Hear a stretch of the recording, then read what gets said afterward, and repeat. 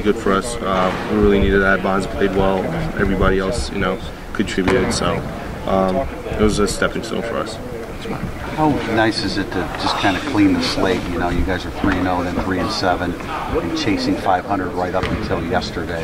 Is it nice that there are no numbers like that matter now? Yeah, all the regular season stuff is done now. It's tournament time. Every game matters. We gotta go out there and compete against Pittsburgh. We know what works against them, so just gotta put a full performance against them, and then get ready for other games. Does the Notre Dame team's confidence increase as you head into the postseason? I mean, is that just kind of who you guys are, or what you're accustomed to? I think it's a little bit of both. I think we understand the importance and the kind of urgency that comes with postseason play. We've won those games. We know how to play in them. So we definitely, it's not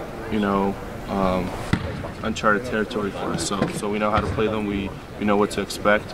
So we'll be ready. Yesterday's game gave us confidence that we can play against anybody. We played well against the #1 team in the country. So we're very confident going into this tournament. Coach was asked if there's any way you guys would ever look at Pittsburgh, and he said after everything that you guys have gone through, who are we to feel that? What's your opinion about that? I absolutely agree with that. We've taken some punches, and we can't take any opponent lightly. I think we know that we're a better team than Pittsburgh, but we treat them with respect. We're going to go out there and play our best basketball.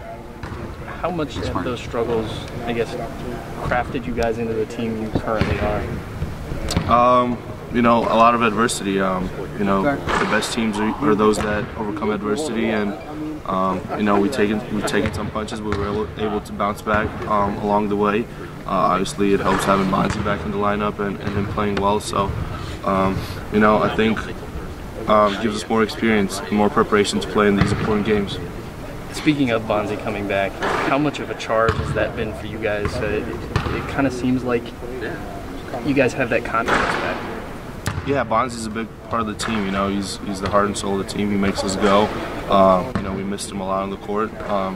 He contributes a lot to us, not just scoring, but emotion-wise too. You don't want to lose to the best team in the country, but you guys played them really down to the wire.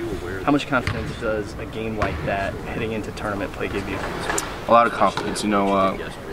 Here we're not very used to counting any moral victories or anything like that, but that was, I guess, one of them. Obviously didn't go in our win column, but we're definitely more confident after that game, knowing that we can compete with anybody in the country.